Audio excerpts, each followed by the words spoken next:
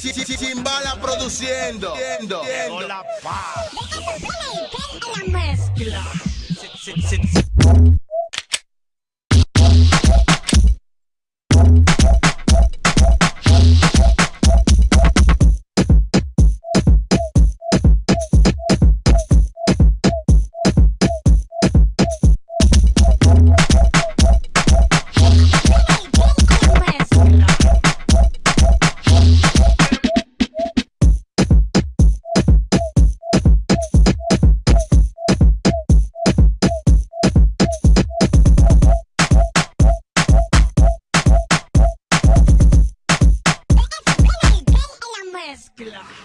Hi guys, and welcome back. So today's video is another dramatic, well, semi-dramatic look. This is really great for any formal, prom, or any occasion that you're going out. You can even use this if you're going out at night. Sorry that my lighting is a little off. I've been fighting with the sun today, I guess. Anyways, so I really hope you like this look, and yeah, let's get to it. Bye. Chimbala produciendo. Llegó la paz. La mezcla. We're going in with Urban Decay Primer Potion, the original formula, and you're just going to prime your lids. The primer is going to act as the base for the shadow, add vibrancy to it, as well as keep it on all day, preventing any creasing or any grease lines that you may see.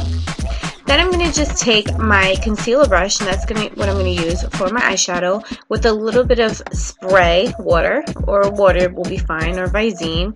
And we're going to intensify the color we're using right now, which is Rose Pigment by MAC. It's this beautiful red, pink, gold, sparkly deliciousness. And when you wet it, you have this beautiful, almost purple undertone with it, so it's really, really unique. And I just really wanted to intensify it and give this a metallic feel.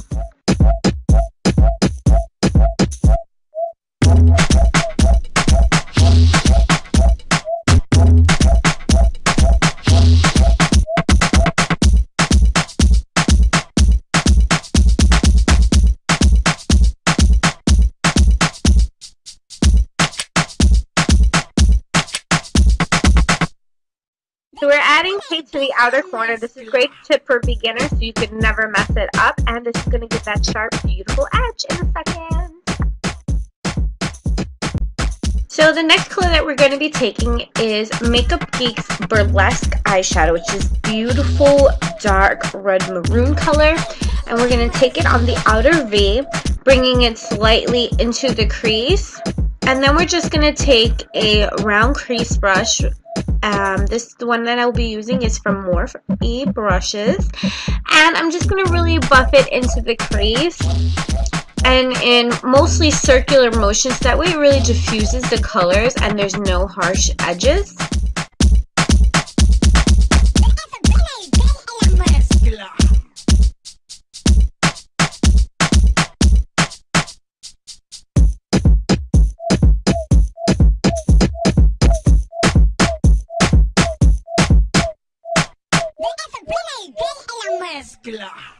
Esto pa' los tiguerones, mujeres tigueronas y pa' Sabor los urbano mones. Le llega .com. con los pies. Así que baila con los pies. Así que baila con los pies.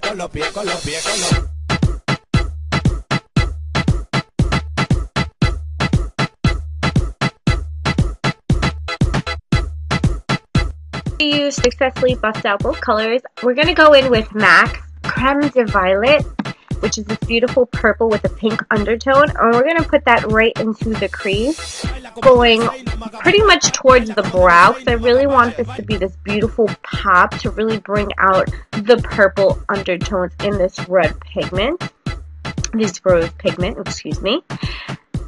After you've completed that, you're going to be going in with MAC's Sketch, which is a deep, deep purple with a brown undertone, and you're just going to put that in the outer V. You're not bringing it into the crease. And then once again, you're going to go in with a clean, fluffy brush that we used earlier, and you're going to buff that out as well.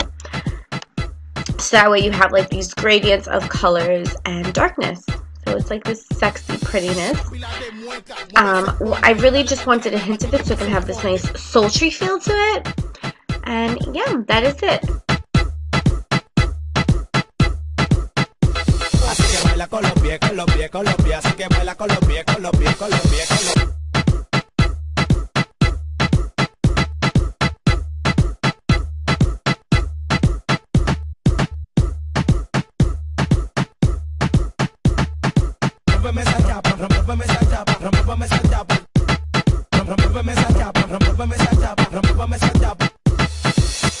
Now for our brow bone highlight, I'm going in with MAC Vanilla eyeshadow. I'm going to put it at the peak of the brow and blend down. And I'm going to also blend it in with Cremes of Violet so that it gives this a soft purple sheen.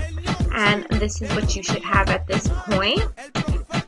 Very, very easy eye to do. There's minimal blending required. Now we're going to be going in with NYC's liquid eyeliner in black, and I'm just going to do a cat eye. You're still going to leave that tape on because, you guys, if you guys are terrible at a cat eye, this will always, always give you a perfect cat eye. So you can be kind of sloppy with it and it'll still be perfect.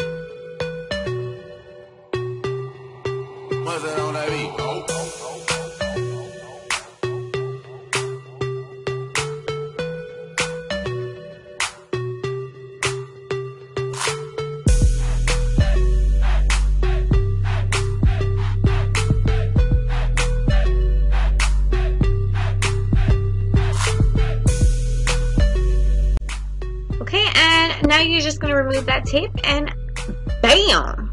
Perfect, perfect cat eye. So now I'm just going to show you how I do my eyelashes fast forward motion. I do this in all my videos, so yeah. But this is really going to enhance the look. When I'm going in with by Lady Moss, and these are the Cocoa line in 101, so very similar to 43s. And I'm just going to put in the center, the outer corners, and then I'm going to press on the other side with the tweezers just to really press it into the skin. Now going in with Stila's Perfect and Correct foundation in light, I'm going to build this up to a medium coverage. This is a great foundation. It is HD foundation, blurs the imperfection in large pores, fine lines, hydrating, you name it, it does it.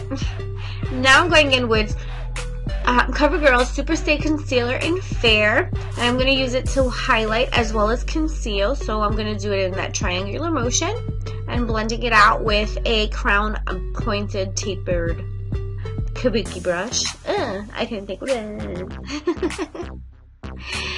So you're just going to highlight, you're going to do down the bridge of the nose, center of the forehead, Cupid's bow, as well as the chin.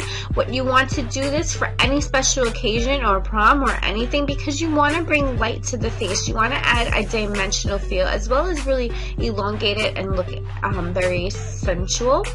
And then I'm just going to take the areas I did and I'm going to set the makeup with a setting powder. And just in my T-zone and under the eyes where I get oily. So if you're oily, I suggest you do this. And if you're oily, do it all over the face. For me, I'm dry, so I'm just doing it in the areas I need.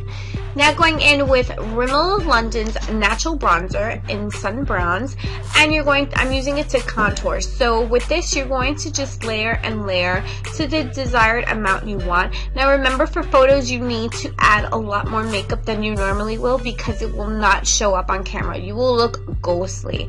So I am adding a lot of layers of bronzer so that I can get that contoured, really defined look for the photos. Now going in with Stila's Convertible Color Blush, or lip and cheek stain in Camellia, and I'm going to act as the base for the color I'm about to use, which is Milani's blush in Luminoso. The reason you want to put cream blush down first and then the blush on top is because it really will set the powder blush all together and keep it on all day. With that as a quick tip, it'll leave it on for about a 10-hour wear, believe it or not. Awesome, I know. So just quick makeup artist tips. And this is what you should have.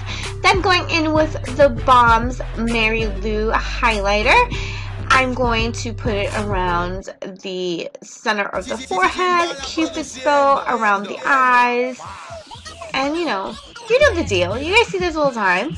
And what this is going to do, again, just really give you this dewy, refreshed face. It looks really beautiful on camera. It gives you this nice, beautiful glow, especially for brides. Now for our lips, I kept it very simple. I'm going in with Revlon's Primrose lipstick, which I don't know why it looks very purple on camera. It's actually very pink. Weird, I know. And to top it off with the gloss that matches perfectly is NYX Butter Lip Gloss in Eclair. And that's it for the lips. Now we're just going to finish off the eyes. I'm going back in with MAC's Sketch eyeshadow with that same brush I used earlier. And I'm just going to put it all the way from the outer lash line all the way towards the mid to the beginning. Then I'm just going to go in with that crease brush and blend it out so that way I have a very nice smoky feel. It doesn't look like liner. It looks like a nice shadow smoky sexiness. And then for inner corners, I went in with marylou highlighter and I just popped it in just to add light to the center of the eyes and really give that an elongated feel and very flirty kind of sultry feel. And now with Urban Decay's 24/7 Glide On Pencil in Perversion, we're going to tightline as well as put it in our waterline to just give it a more sexy, sultry look.